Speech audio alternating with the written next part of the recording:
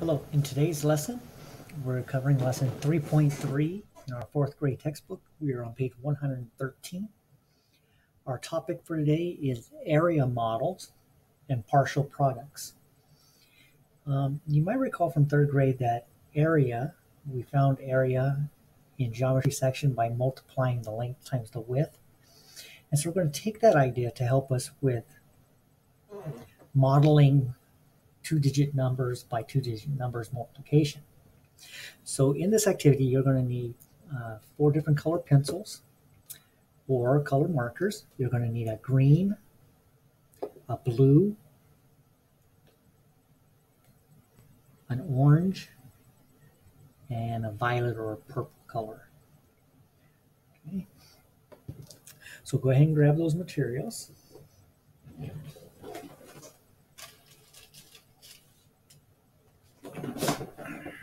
Okay, so how can you use a model to break apart factors and make them easier to multiply? So outline a rectangle on the grid to model 13 times 18. Break apart the model into smaller rectangles to show factors broken into tens and ones. Label and shade the smaller rectangles. Use the colors below. So let's first outline our 13 by 18. So if we go down here, we go 1, 2, 3, 4, 5, 6, 7, 8, 9, 10, 11, 12, 13. So that's 13 down by 18 across. 2, 4, 6, 8, 10, 12, 14, 16, 18.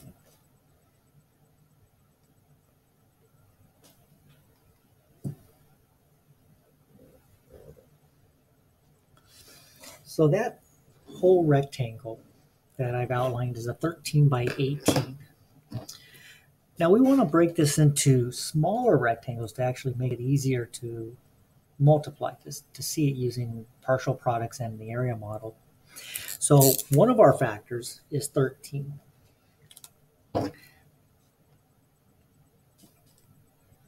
I'm going to break that into 10 plus 3. My other factor, 18, I want to break that into a 10 and an 8. So 10 and 8. Now, the 10 by 10, use your blue color pencil, and we're going to shade that in.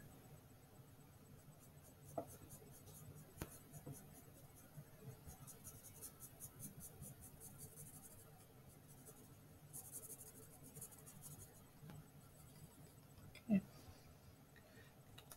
So 10 by 10. And then the 10 by 8, let's use green. I know mine kind of looks green, but it's blue.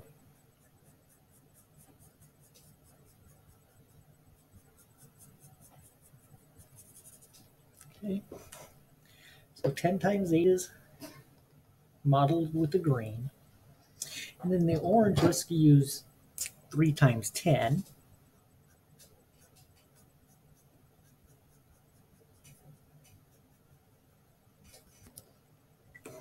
And finally, our 3 times 8, color that's your purple or your violet color. Okay. So we've drawn a model to represent 13 times 18. Now you'll recognize that the 4 colors I've written are actually going to represent partial products. When we were multiplying a 2-digit by a 1-digit number, we had 2 partial products. This time, since we're multiplying a 2 by 2-digit number, we actually have 4 partial products. Okay, and so 10 times 10 is 100. I'm just going to write 100 there. And you'll see that right here. So the blue section is 100 squares. The green is 10 by 8, and 10 by 8 is 80. You can't see that real well, but that's 80. I'll write that right there. Okay, and then the orange section will be 3 times 10, which is 30. So that little piece is just 3 and 10 across, so 3 rows of 10. And the final one is 3 by 8, which I know is 24. So that last one is 24. So these are our four partial products. And now we'd have to add these up to get our answer. So 100 plus 80 plus 30 plus 24. And we're making sure we line up the place values. So 4 plus nothing is 4. 8 and 2 is 10, plus 3 more is 13 tens. 100 plus 100 is 200. So 234. Okay, so that's how we can use the area model and partial products. We're going to do it again because there's different ways of breaking up the numbers. We just want to basically use something that's easy for us to do. Multiplying by tens are easy. Single digit multiplication facts should be easy. So we're going to draw the model again, but this time we're going to break apart the whole model to show factors different from those shown in the first time. So we're not going to use 10 and 3 and 10 and 8. We'll use two different numbers that add up to 13 and 18. So let's go down. We know it's 13 down and 18 across. Okay, so the two factors, 13 and 18, those didn't change. But we are going to change what we multiply them by. So let's think about our first factor, 13. What are two numbers that add up to give us 13 that are not 10 and 3? Well, I could use 2 and 11, but 11 is not an easy number to multiply by. So 10 and 3 was easy. So I could go to 9 and 4. I could go to 8 and 5. I like 5. 5 is an easy number to multiply by. I think I'm going to do that. So I'm going to go 8 and 5 for the 13. And then for the 18, we can't use 10 and 8. 9 and 9 is easy. Let's do 9 and 9. All right, so we have 9 times 8 twice. So these are going to be exactly the same. 8 times 9 is 72, so 8 rows. So here's 8 rows.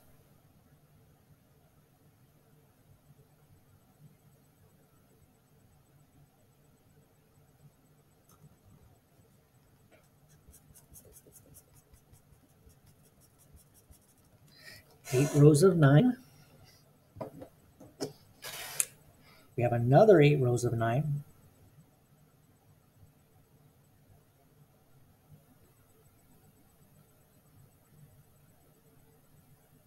Nine rows of 8 rows of 9.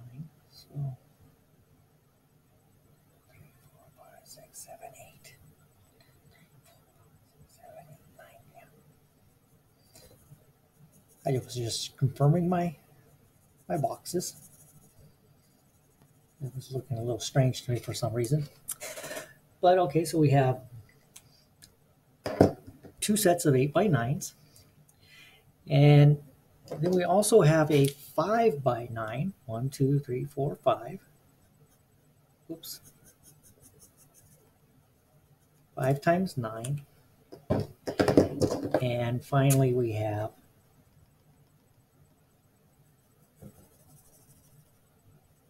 another 5 times 9. Now, why are they the same this time? This one was 3 times 8 and this one was 3 times 10. Well, because we're splitting the 18 into exact add-ins. Okay, so the number going across this top is the same no matter which way we go. So, all right, so let's start with the first one. 8 times 9. I know that that's 72. If that's 72, then the next one is 72. This one down here, 5 times 9 is 45. And so the last partial product is also 45. So again, we have 4 partial products. All we did was break 13 into 2 add-ins. We broke 18 into 2 different add-ins. We then multiplied each of the numbers. So this is 8 times 9. This is 8 times 9. This is 5 times 9. This is 5 times 9. Okay, so now we'll add all those partial products, lining up our place values. And we have 5 and 5 is 10, plus 4 more is 14 ones. We'll regroup that as 110 and 4 ones. 7 and 7 is 14. 4 more is 18. 4 more is 22, plus the regrouped 1, 23. 23 tens, or 234. Okay, so what do you notice? We got the same answer, regardless of the partial products. Regardless of the numbers used to get the partial products. So on number 1, on page 114, it wants you to explain how you found the total number of squares in the whole model. What did we do? Well, we broke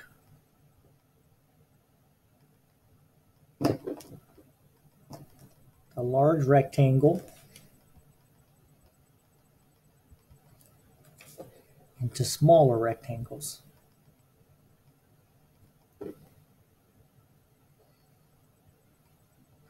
Okay, so I broke the large rectangle into smaller rectangles and found the product of each.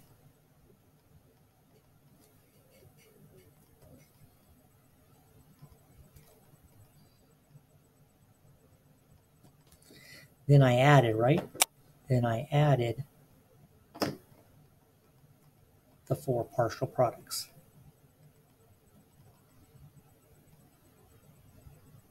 Okay, so now number 2. Compare the 2 models and their products. What can you conclude? So this is kind of what I was talking about, that the products wound up being the same, right? 234. So the products are the same.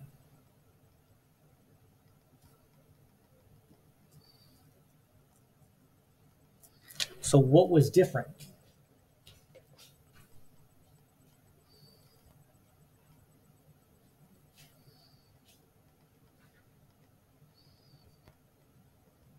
Shows that you will get the same product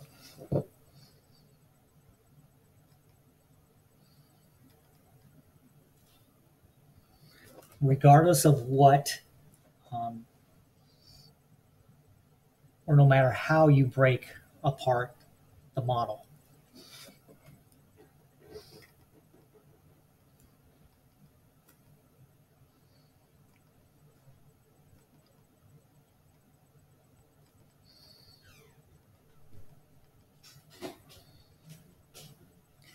Because it's still the same. It was 13 by 18 no matter what. It's just how we broke it into smaller rectangles. Also, number 3, to find the product of 10 and 33, which is easier computation? 10 times 11 plus 10 times 11 plus 10 times 11, or 10 times 30 plus 10 times 3. Well, I see an argument for both being the right answer, or the one that's easier.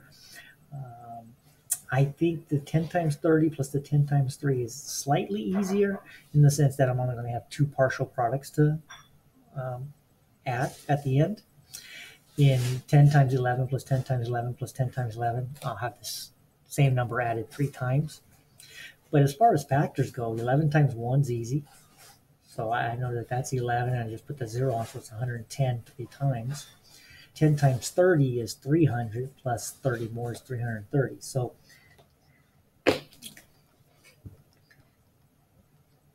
I can see again you're leaning either way.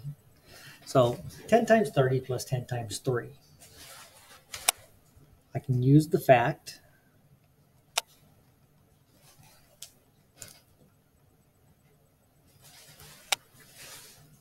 ten 1 times 3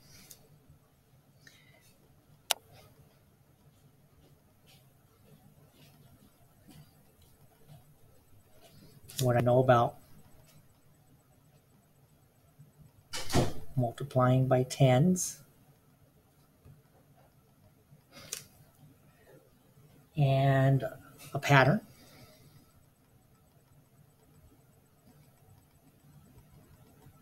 To find 10 times 30 plus 10 times 3. Okay. So is that true of the other one? Yeah, really. 11 times 1. Some may say, well, that's not a math fact. Well, No, but any number times 1 is the other number. So that I am using a simple fact. Multiplying by tens, I'd still be multiplying by a 10. It's just 11 times 10. And it's still a pattern in the sense that I know that if one of the factors ends in a 0, I know I have to put at that same number of zeros in my answer or my product. So really the same. Okay. Making connections. You can draw a simple diagram to model and break apart factors. That's what we did in the investigate problem. To find a product, so find 15 times 24. And so we want to break apart the factor into tens and ones as much as possible because multiplying by tens is very simple. So 10, and I know that that has to be 5 because 10 plus 5 is 15. And this other factor is 20 plus 4, so 24. Now 10 times 200. 2 times 1 is 2. Each of the factors ends in a 0, so my answer has to be 200. I also have to multiply this box, which is 10, right? They both have a length of 10 here, and 10 times 4 is 40. Easy enough. Now this little piece here is 5 by how long? Well, that matches this up here, so 5 times 20. 5 times 2 is 10, with the 0 from the 20. And then this little piece here, we know it's 5 high and 4 wide. So 5 times 4 is 20. All right. So we've broken the larger rectangle of 24 and 15 into 4 smaller rectangles. Now write the product for each of the smaller rectangles. Well, 10 times 20, we said was 200. We said 10 times 4 is 40. We said 5 times 20 is 100. And we said 5 times 4 is 20. And step 3 would be add to find the product for the whole model. 200 plus 40 plus 100 plus 20. 200 and 100 is 300. 40 and 20 is 60. 300 plus 60, 360. Okay, and so on the bottom it says the model shows 4 parts. Each part represents a partial product. And the partial products were 200, 40, 100, 20. So let's go ahead and practice. 16 times 19. Again, we're eventually going to get to a standard way of multiplying that that you can apply, but right now we're just learning strategies and how we can visualize this and actually wind up doing it in our head. So 16. Let's break up 16 into tens and ones. Okay, 10 plus 6 is 16. Now let's break apart the other factor, 19, as 10 plus 9. Now 10 times 10 is 100. 10 times 9, 90. 6 times 10 is 60. 6 times 9 is 54. Now we have to add those up, right? So 100 plus 90 plus 60 plus 54. 4 plus nothing is 4. 9 and 6 is 15 tens, plus 5 more is 20 tens. Regroup that as 2 hundreds and 0 tens. 100 plus the 2 regrouped hundreds, 300. 304. 18 times 26. So we see a 10 and we see the 8 ones. Again, break the factors into tens and ones. 26. 2 tens and 6 ones. Now all we have to do is multiply the factors together. So 10 times 20 is 200. 2 times 1 is 2. And there's 2 zeros in the factors. 10 times 6, 60. Now 8 times 20. 8 times 2 is 16. Put the 0 from the 20. And the last one is 8 times 6, 48. Add up your four partial products, 200 plus 160 plus 60 plus 48. 8 plus nothing, 8. 6 and 4 is 10, plus 6 more is 16 tens. Regroup that as 100 and 6 tens. 200, 300, plus the regrouped 100, 468. 27, I can break that into 2 tens and 7 ones. 39, I can break into 30 plus 9, or 3 tens plus 9 ones. 20 and 30, 2 times 3 is 6. Okay, 2 times 3 is 6, and there are 2 zeros. 20 times 9, 9 times 2, 18, 1 0 from the 2 tens. 7 times 30, 7 times 3, 21, and we have 1 0 from 30. And last we have 7 times 9, 63.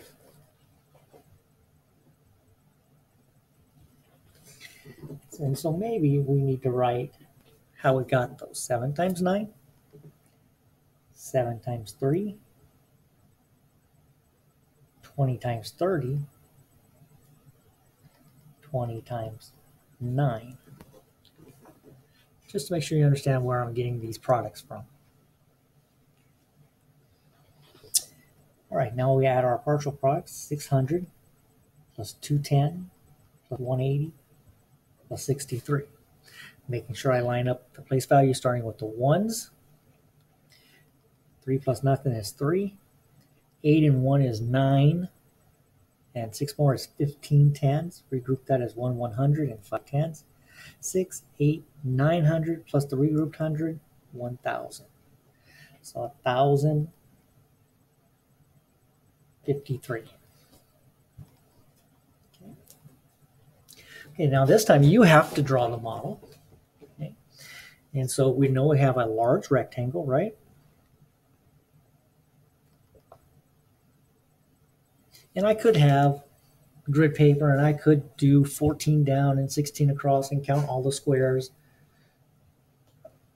But who's got time for all that? Okay, so 14. So let's split it. Okay, we know that. And let's split it this way. Okay, because we know we're multiplying by two digits, so we're going to have 4 partial products. And 14 I'm going to break into a 10 and 4 ones. 16 I'm going to break into 10 and 6 ones. And now this first box is 10 times 10. 10 times 10 is 100. 10 times 6 is 60. 4 times 10 is 40. And 4 times 6 is 24.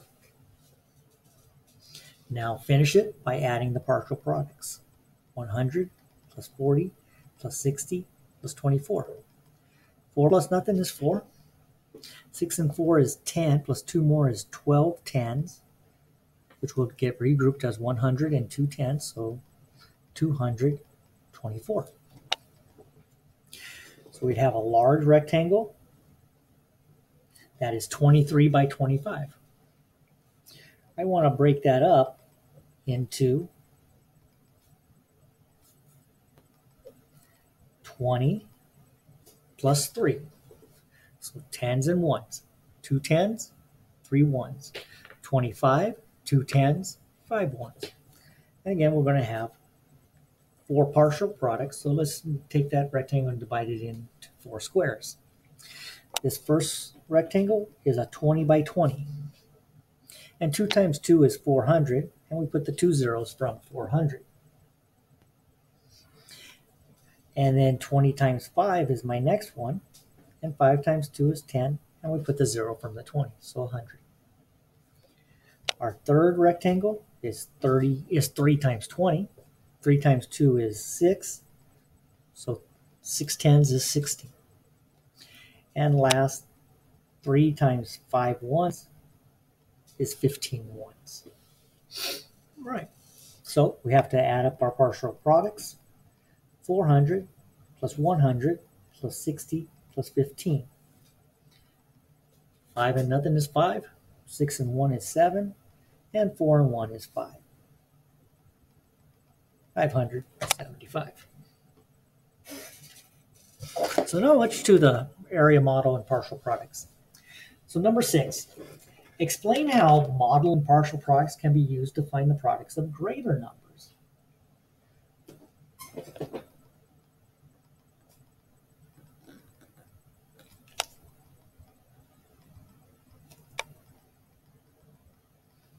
One of the important things is that we can use mental math to solve these, to find the partial products, right?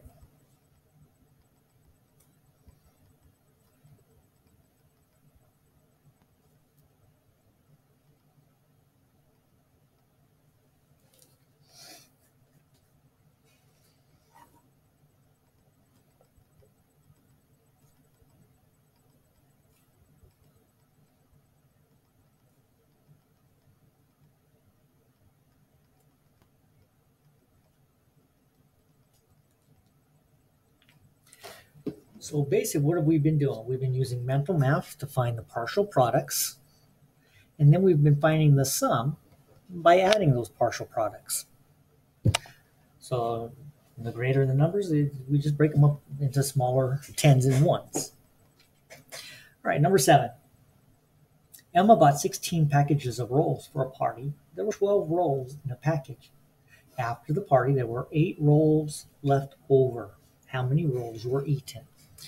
Well, we got a couple of important things here. We know that we have 16 packages of 12, and then there was 8 rolls left. Left meaning we're going to have to subtract, right? We only have 8 left. So I can draw a picture to start that. And I have 16. So I'm going to use 10 and 6. And in each package we have 12. So 10 and 2.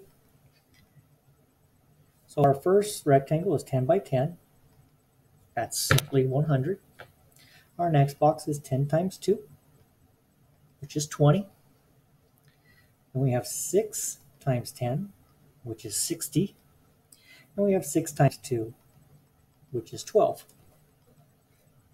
Now what do? We add our partial products.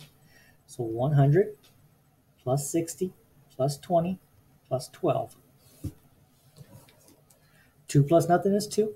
6, 2, 1, 9 tens, and 100. So we have 192 rolls minus 8 that were left. Minus 8 that were left. I can't take 8 from 2, so I'll regroup the 9 tens as 8 tens and 10 ones. So now I have 12 ones. 12 take away 8 is 4. 8 take away nothing is 8. And then 100 take away nothing is 100. So 184 rolls were eaten. Explain. Well, 16 times 12 equals 192 minus the 8 rolls left tells me 184 had to have been eaten. All right. Last page for today. Number 8. And it's a sense or nonsense problem, so mathematical reasoning. Jamal and Kim used different ways to solve 12 by 15, or 12 times 15, by using partial products. Whose answer makes sense? Whose answer is nonsense? Explain your reasoning. So let's see if they broke them up right. 12, 10 and 2, 15, 10 and 5, 10 and 2, 10 and 5. Okay, so they both drew the model correctly. And then, so 10 times 10, that is 100. 10 times 5 is 50. 2 times 10 is 20. And 2 times 5 is 10. Okay, so all the numbers inside the models are right. So let's see what they did when they added them. 100 plus 20 plus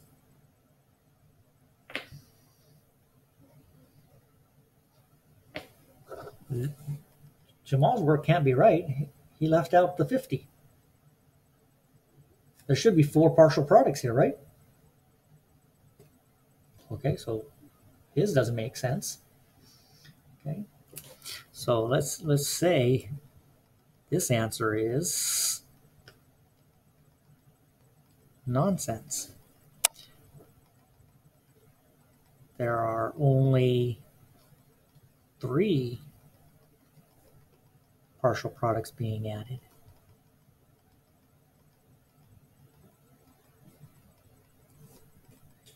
He left out 50.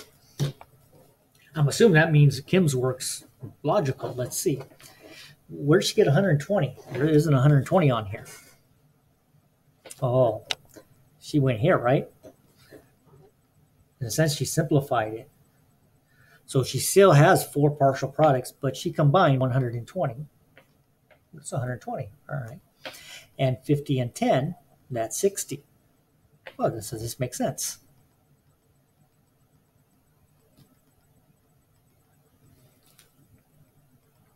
$100 plus 20 is 120. 50 plus 10 is 60. 120 plus 60 is 180. All right. For the answer that is nonsense, write an answer that makes sense. Well, we know that he was basically right with his math. He just left out the 50. Okay. So 50 plus 20, that's 70, right? Plus 10 more is 80. What's 100 plus 80? 180. All right. So that's a reasonable answer. B, look at Kim's method. Can you think of another way Kim could use the model to find the product? Well, she could add all 4 like we've been doing, right? She went down. Would it work the same way if I went across? 100 plus 50 is 150. 20 plus 10 is 30. Is 150 plus 30 180? Yes, it is. Okay. So she could have used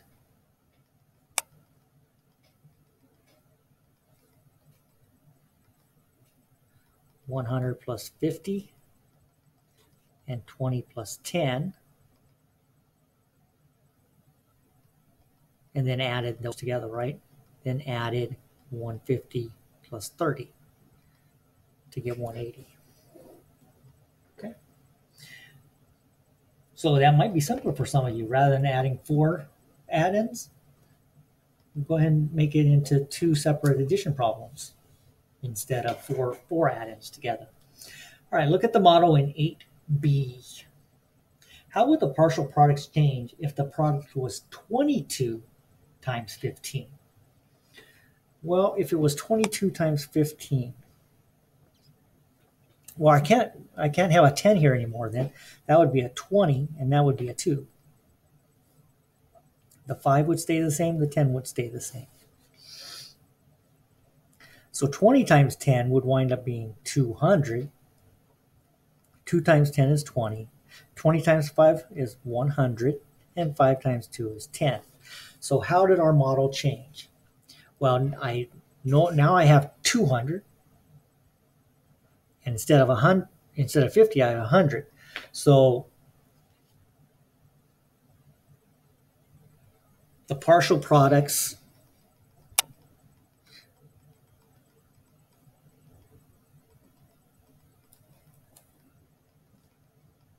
for 150 would double, right?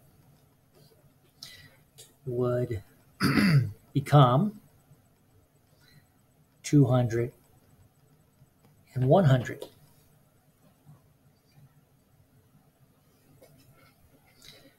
Because the tens digit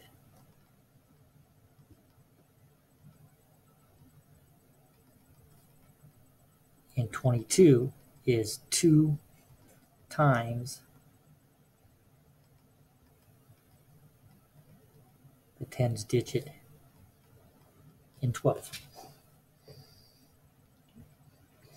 So that's it for lesson 3.3. So the area model is going to be very helpful if we need to break our numbers into smaller digits to multiply. It's good practice for using the area model and practicing finding area of rectangles. So until tomorrow, when we talk about multiplying using partial products, may the numbers always be in your favor.